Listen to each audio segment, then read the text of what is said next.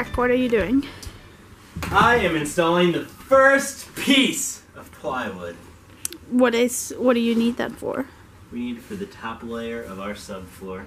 So if you'll recall, because I'm sure you've watched our previous videos, I want base floor, insulation, the ribs, 2x4s, plywood, and then your flooring of choice on top. Cool. And so what did you do to get the floor there? So for this step, we had to figure out how we were going to lay the wood down. Initially, I thought of going long ways, which didn't make much sense, and then my lady decided that she wanted to be smarter than me and suggested we go sideways, which is way smarter because it fits better because the board is already almost as wide as the bus, so we only have to cut a couple inches off.